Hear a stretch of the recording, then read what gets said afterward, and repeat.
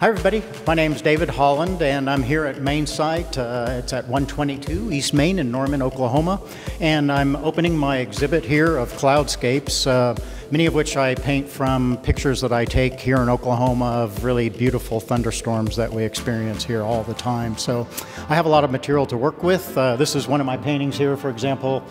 This is actually the largest painting that I've ever done. It's 72 by 60 inches, and it was a lot of fun to do because working bigger is a lot funner. I do some really intricate work, so it's really fine work, but this one was really a joy to do because I was able to mix a lot of colors in and be real free and loose with my technique. So I really enjoyed doing that very much. The show will run through July 12th. That'll be the last date.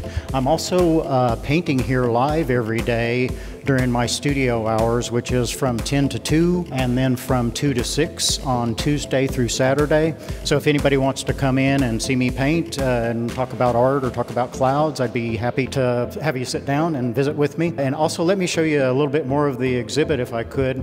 I also went in 2017 to witness the eclipse, the total eclipse of the sun that happened August 21st of that year. I went to Nebraska and I took images of the panorama of the horizon as the total eclipse was happening. So I did 3 paintings from photographs that I took while I was there, and I just wanted to show those to you. So if you follow me this way. So these 3 paintings in this room are from photographs that I took, and so this is basically looking west during that total eclipse. And the thing was that all the way around you, the horizon looked like this with these really weird orange colors, and the clouds were very kind of spooky in the colors, but it was just a fascinating time for me, and it was enthralling to experience. So I really love that I was able to capture these kind of images of that experience and hope that it takes you, transports you to that same place at that same time.